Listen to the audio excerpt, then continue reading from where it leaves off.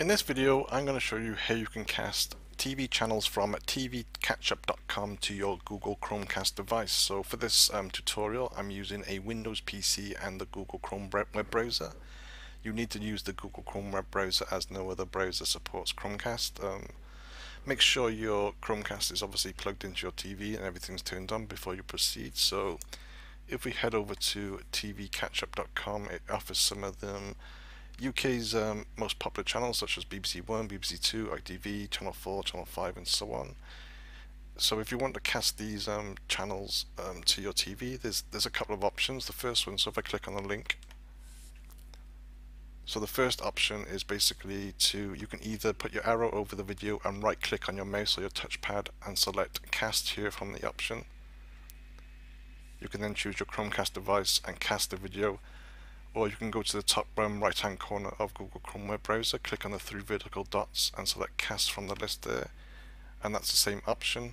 Again, you just select your Chromecast device. Now this option obviously mirrors the screen to your TV.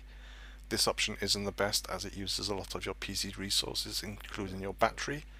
I personally don't like this option, nor do many others. So another option is to download a free extension for the Google Chrome web browser. This is a little extension which extracts video URLs and then sends them straight to the Google Chromecast device, so it doesn't use any of your PC's resources. This is called CastBuddy. It's completely free to add, so I'll put this link in the description, or you can just type in CastBuddy for Chrome and it should come up from the Google Chrome web store.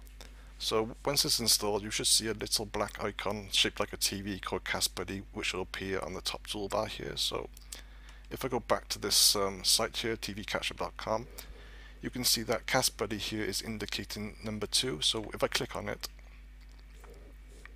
it's now basically found 2 video URLs. Now in my experience, it's usually the last video, which is the main video feed. So if you just click on the little TV icon or the play now icon, it will then detect your Chromecast device. You then select your device and select cast.